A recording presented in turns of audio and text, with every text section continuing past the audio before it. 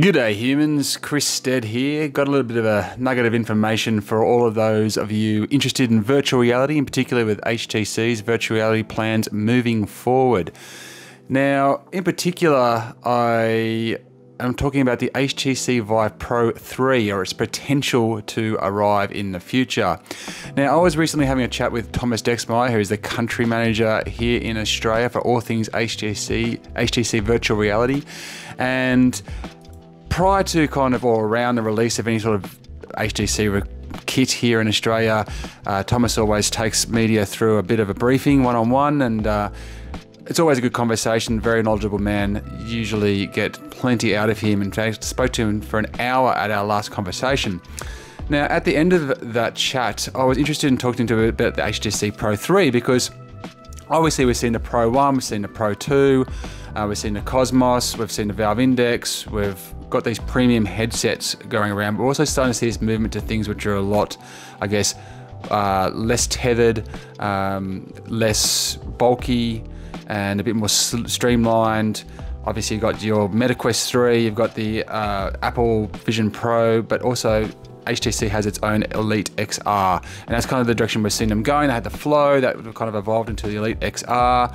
They've got their Focus 3 thing happening over in the enterprise side of things. So that's kind of the scene that that's the kind of direction we've seen the industry move. So it naturally made me wonder whether or not the Pro 3 was ever actually really, or is in anyone's plans. Is it actually going to happen?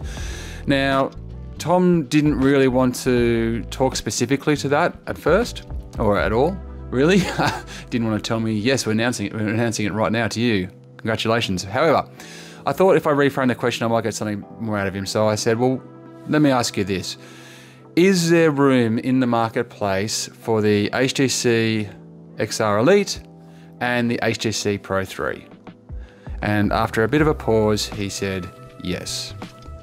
So this is obviously a long way from any sort of official announcement. Definitely not a confirmation, definitely not even saying that that's not something they're looking at that may or may not come out in the future. However, I took it as an indication that the Pro 3 is something that they're looking at. It is something that is in their plans currently, and has not been forgotten about that line, despite the fact that there is an XR Elite, a kind of wireless, slimmed down future that they're exploring for VR HTC. They are also, from what Tom hinted at, also still looking at continuing the Pro line as well with a Pro 3 sometime in the future. So keep your ear out for that one. Whether or not that yes that he gave me actually becomes a reality, that remains to be seen.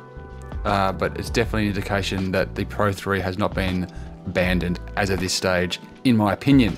Anyway, little nugget of information for you. As I mentioned, take it as, well, I guess with a grain of salt, or as I've, yeah, it's not an official confirmation, absolutely, but very interesting nonetheless. Anyway, thanks very much for watching. I'm Chris Stead. Till next time, yoo-hoo!